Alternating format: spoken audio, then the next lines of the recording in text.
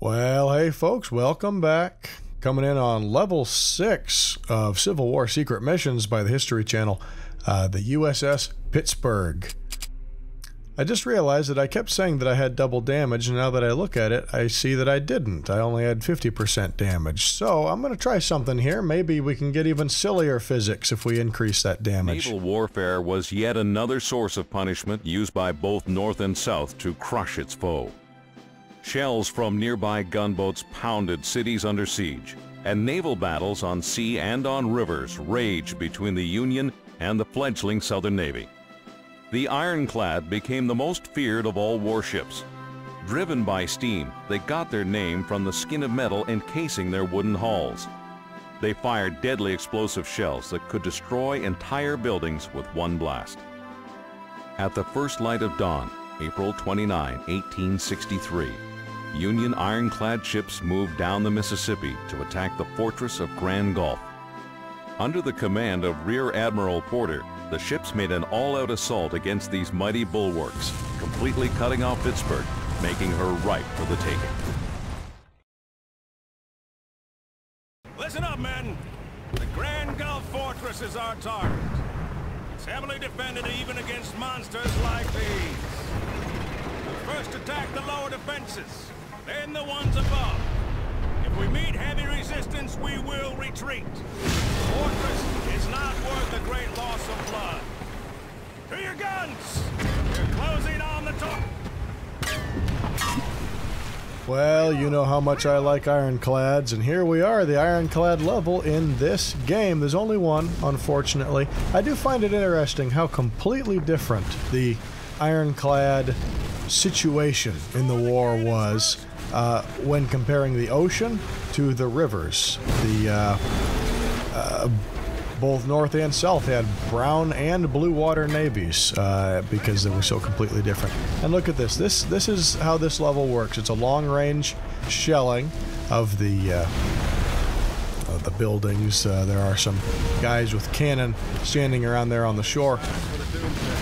I see what they were trying to do with this level, but it is incredibly difficult to aim this thing, especially as we get farther and farther away. The ship kind of goes back and forth, and this took really more tries than I would have preferred to figure out.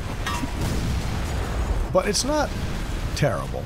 It's just kind of fun if you ignore how fast this supposedly muzzle-loading cannon is reloading. Anyway, this is the Battle of Grand Gulf. Battle of Grand Gulf was fought on April 29, 1863 during the American Civil War. It is part of the Vicksburg campaign of Major General Ulysses S. Grant before he rose to fame. Union naval forces under Rear Admiral David D. Porter, just like they said there in the mission briefing there, led 7 ironclads in an attack on Confederate fortifications and batteries at Grand Gulf, downriver from Vicksburg, Mississippi.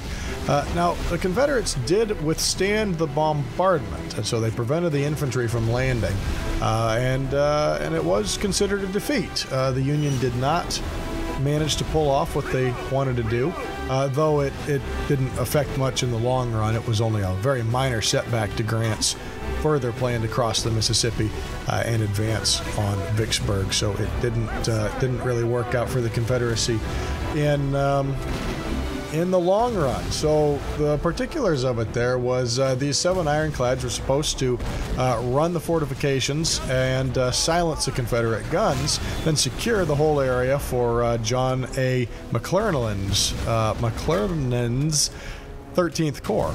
They were on a bunch of barges and ships up the way. The ships that were in the attack were the Benton, the Lafayette, the Tuscumbia, the Carondelet, the Louisville, the Mound City, and the Pittsburg, which is our player ship right here. It began at 8 a.m., continued till about 1:30 p.m. The ships moved within about 100 yards of the Confederate guns, so this is relatively accurate. Here we go, coming around on our third pass. You can see one of the ironclads right there. That's a fun model. Okay, so the Union gunboats did manage to silence the lower batteries, but the upper batteries were way too far away, difficult to reach. And unfortunately, one of the ironclads, the Tuscumbia, was damaged, and all the transports had to draw off. After dark, the ironclads chugged over there, and they tried again, and then the steamboats and the barges ran the gauntlet. So even though it failed during the day, they just tried again at night, and it worked out just fine. So it didn't really play that big of a role. And then eventually, the Vicksburg campaign just sort of charged on along. Now, I don't care too much about that, but look at the design of this ironclad. Doesn't look like anything we've seen so far yet, does it? That is a river ironclad, a river-going ironclad, certainly built to different specifications. Hold on a second. 2, 1.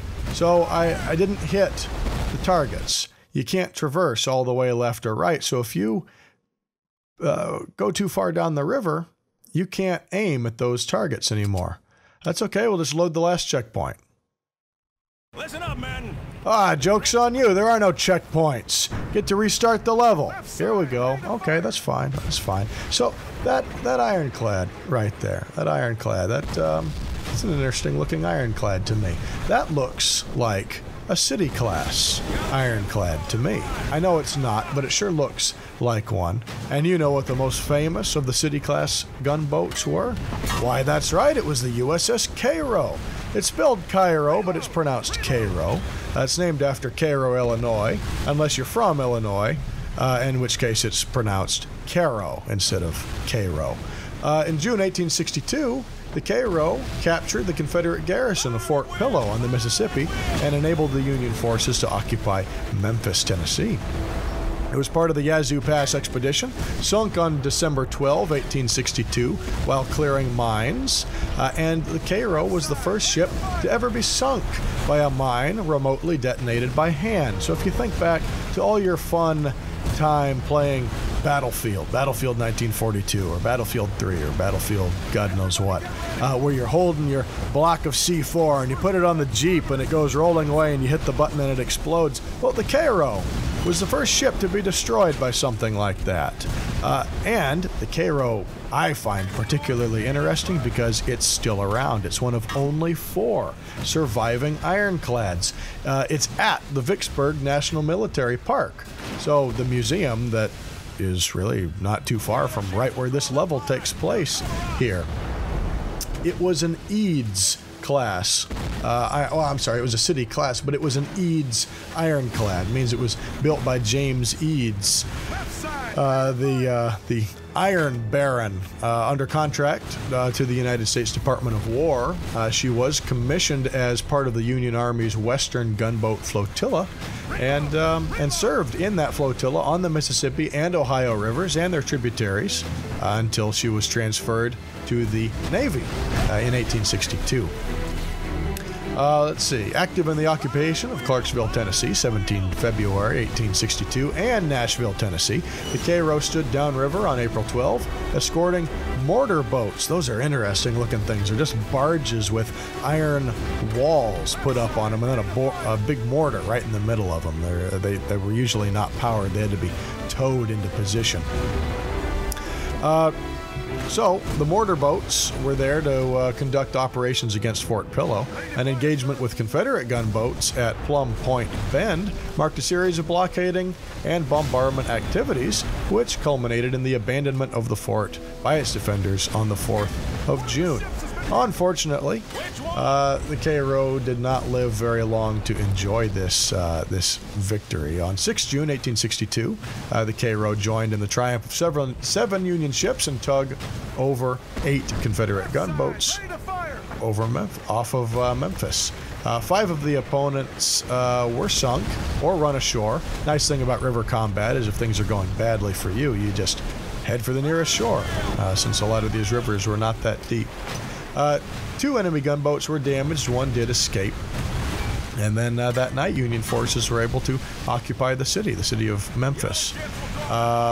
Some months after that, the Cairo joined the Yazoo Pass expedition, which is how it was destroyed.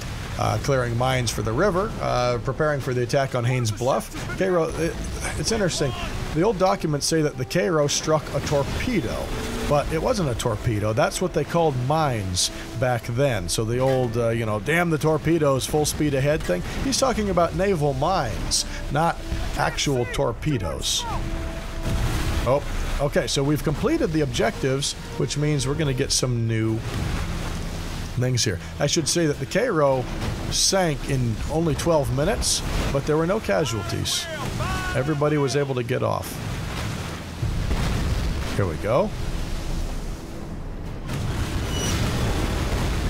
Waiting for the trigger. The other ships will draw their fire. They'll cover us. Anytime.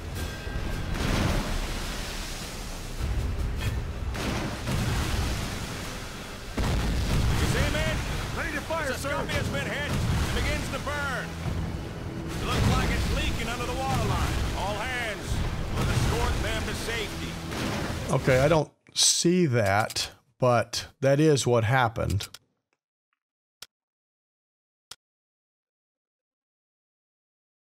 I cut out quite a few attempts at this. This level is actually why I stopped playing this game years ago. I could not get past it, but looks like I still remember my angles.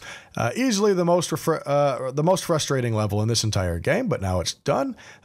Or is it? You'll see this again in the bonus level. So that's it for level 6. Thanks for tuning in, and like I said, we're done with the CSA level, so it's all Union levels from here on out. So, see you next time.